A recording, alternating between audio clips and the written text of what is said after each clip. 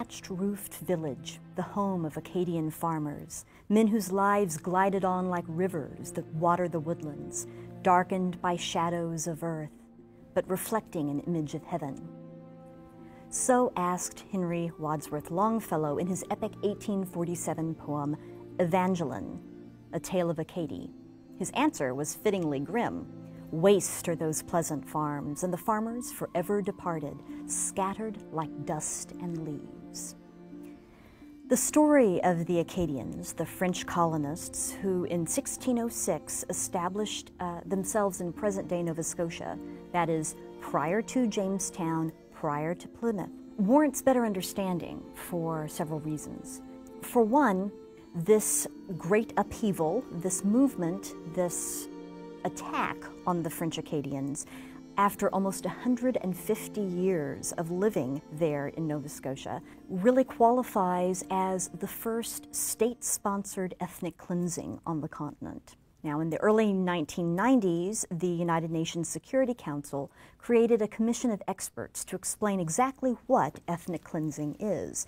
And here's how they defined it. Ethnic cleansing is a purposeful policy designed by one ethnic or religious group to remove by violent and terror-inspiring means the civilian population of another ethnic or religious group from certain geographic areas. To a large extent, it is carried out in the name of misguided nationalism, historic grievances, and a powerful driving sense of revenge. This purpose appears to be the occupation of territory to the exclusion of the purged group or groups.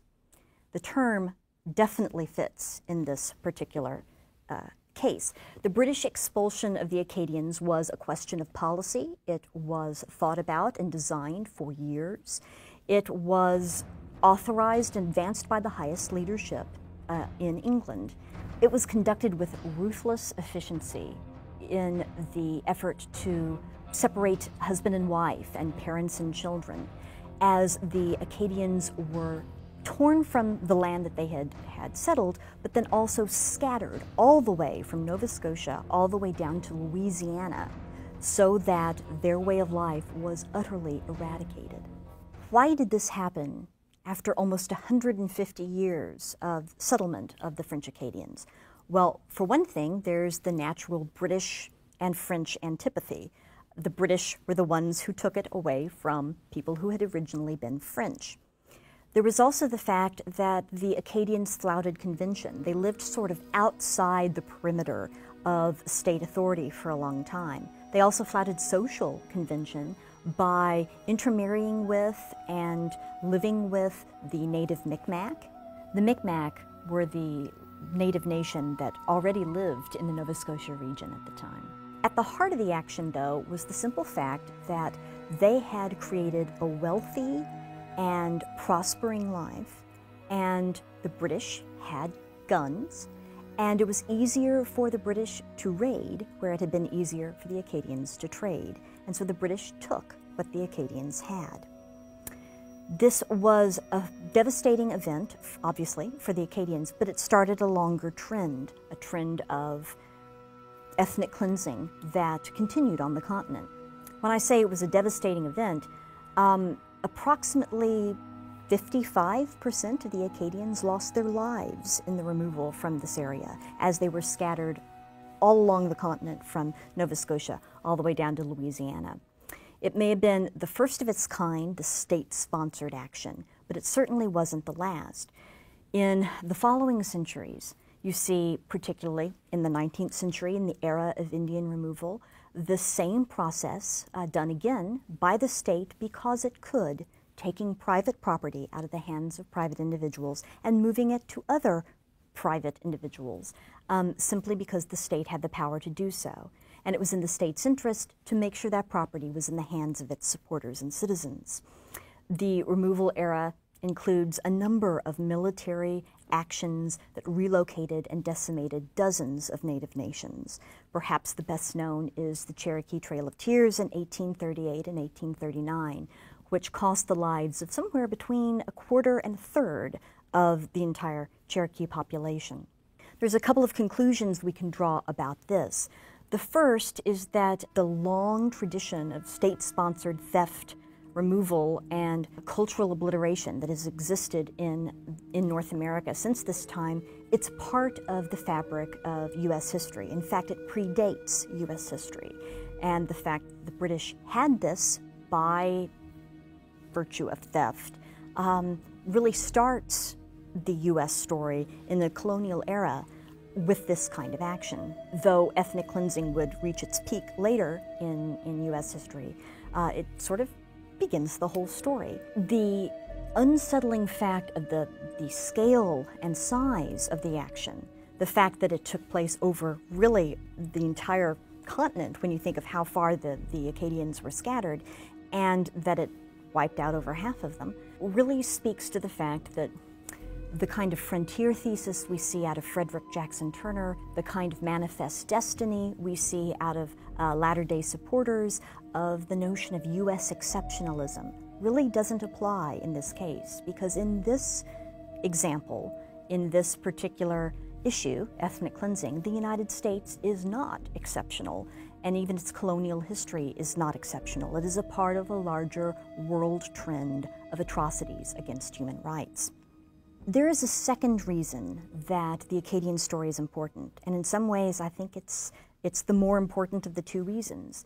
Not only did it start a trend of ethnic cleansing, but it also marked an end to what could be an alternate history that could have developed. The Acadian example offers a different picture of how North America might have looked if this tragic event hadn't taken place. Over 150 years, the Acadians developed a culture based not on conflict and conquest, but on mutual respect and accommodation and interaction among different peoples. In other words, it was a culture based on trade and not raid. The Acadians interacted with, intermarried with the local Mi'kmaq, shared their religion. They developed a syncretic religion that combined elements of both cultures. They developed a language that combined elements from both cultures. And in fact, the name Acadia is partially taken from the French and partially taken from the Mi'kmaq. What's more, the peaceful Acadians grew wealthy because of their adherence to a policy of free trade across national and ethnic boundaries. They weren't special revolutionaries in any way. They were basically just semi-literate farmers, but they understood that they were on the border of imperial authority. They had, in other words, the area in which to move in a kind of autonomous way. And so they took advantage of this fact by offering free trade without all of the inconvenience of tariffs and regulations that came with the mercantilist policies of either Britain or France. So they moved rum, and they moved furs and food and finished products and all sorts of things through their economy to various groups that they traded with, and thus became very prosperous. With this prosperity grew an almost organic notion of individual rights. They realized that they were doing this for themselves. They were working and they were seeing the benefits of this, and so essentially they didn't recognize the right of any government to take their stuff that they were creating there. At different points in time over this 150-year period, the area was sometimes considered to be part of England and sometimes considered to be part of France, and they didn't really recognize either one. They insisted on a policy of neutrality with either of those powers and other powers as well. They sidestepped officials who wanted them to state their allegiance either to Britain or to France, or to pay taxes to either one of those. In a sense, they were de facto revolutionaries ahead of their time. They weren't looking for independence. They didn't articulate it this way. They just wanted to be left alone in their peaceful homes, doing their peaceful things peacefully with all of the people they were interacting with.